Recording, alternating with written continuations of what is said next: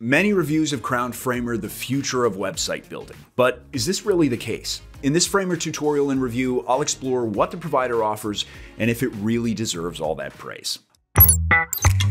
Alright, first things first, what is Framer exactly? In short, it's a UX-oriented website builder integrated with AI. I know, AI has gained so much traction in the past 2 years that it's become a buzzword. And previously, from a website building perspective, pages generated with AI felt lackluster, to put it mildly. So, we'll see how Framer's AI performs in this department. What makes Framer unique is that the provider focuses on minute visual details and your website's general aesthetic, giving you the tools required to adjust almost everything you want. That's not necessarily the case with other website builders whose arsenal of visual settings can be limited. To start using Framer, you'll need a subscription. I recommend getting the basic subscription as the mini is severely limited. Yeah, it's pricier, but it gives you way more freedom and functionality on the platform. To get the subscription and start using Framer today, scan the QR code on screen or click on the link in the description. Registering on the Framer website is very easy, as it should be. All you need to do is fill in your email address and an activation letter will be sent to your inbox. Then you'll be able to access your account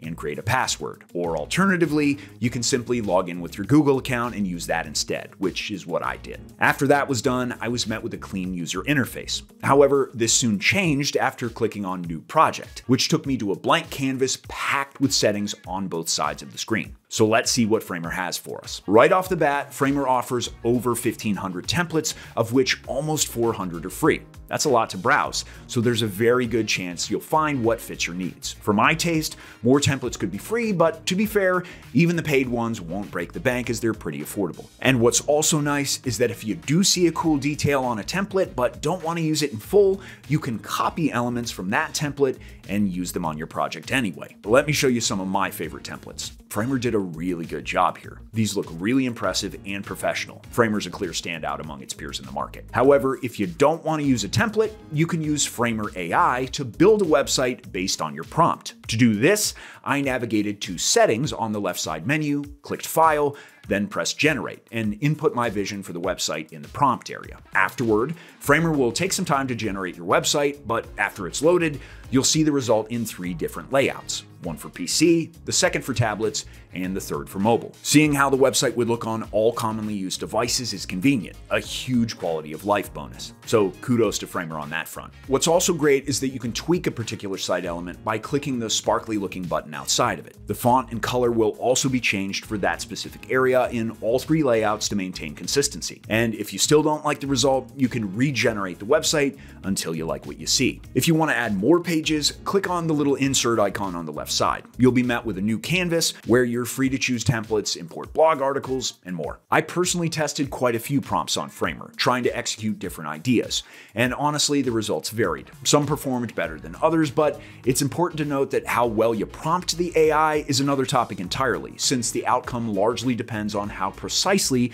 your needs are phrased. That said, even if I was very detailed in my requests, there were instances where Framer failed to fulfill the main idea of my prompt. Overall, the potential for Framer's AI is there, and it can still get the job done for simplistic ideas. However, it still needs polishing and training to be on par with the other templates Framer already offers. Moreover, Framer not only generates the website's design, but also creates text that can be tweaked or rewritten using their AI rewrite tool. However, the AI rewrites the content without asking for any ideas. It assumes what would sound better and just changes the text to that. Compared to other industry leaders, this part feels more like a gimmick than an actual AI tool for text. For example, Hostinger uses AI to regenerate text tailored to your wishes. In my opinion, this is an area for improvement for Framer. Aside from the AI, you can tweak many other settings to improve the result. It doesn't matter if you use AI or templates. For example, if you don't like the background color and want to switch to a specific different one, open the settings on the right side menu and select whichever looks better to you. Adding custom visual details or text is not complicated either. To add a picture, I navigate to Settings on the left side menu, click File again, and then click Upload an image. Or if I want to add a different type of media, for instance Spotify audio, I click Insert. Hover on Media,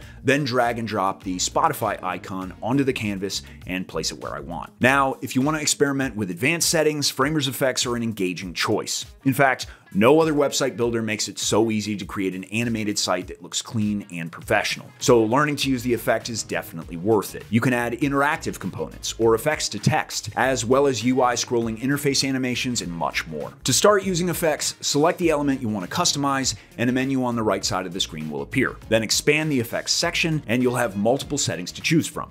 Safe to say, Framer is easy to customize, and there is a learning curve for sure. Moreover, Framer has a built-in content management system. You can create or import existing content into your project. But to be fair, Framer's CMS and other advanced settings would require a separate video, so let's stick to the basics for now. Okay, enough messing with the settings in this Framer's guide. It's time for my website to go live. To do this, I click the Publish button in the top right corner of the screen. Then a new field appears where I can create a custom domain name and host it on Framer locally, or choose to connect a domain. So what do my results look like after playing around with Framer's AI and other settings? Honestly, at least in my opinion, the page I created looks decent on all 3 operating systems. And the good part is that even first-time website builders could recreate something like this with Framer. I suggest giving the AI a spin too, because you can definitely find success with it. However, at the end of the day, Framer's templates are just too good for them not to be used. Just look at this template and how good it looks. Man. Lastly, Framer really shines in the customization capabilities of the builder. I could easily tweak it and change my website to my needs. Add a bit of custom media here, move the text there, delete this, add that, and suddenly your website starts looking really good. And the best part for beginners, you don't need to spend much time learning everything from scratch, thanks to Framer's website builder doing the heavy lifting for you. To summarize this Framer tutorial, it's a beginner-friendly, AI-integrated website builder with an intuitive drag-and-drop interface and built-in content management system. There are many features for advanced users too, so I can easily recommend Framer for both beginners and intermediate users. If you have any other questions about the provider, let's have a chat in the comments. I'm leaving another video on screen you might be interested in too, as well as a link for Framer subscription. See you in the next video.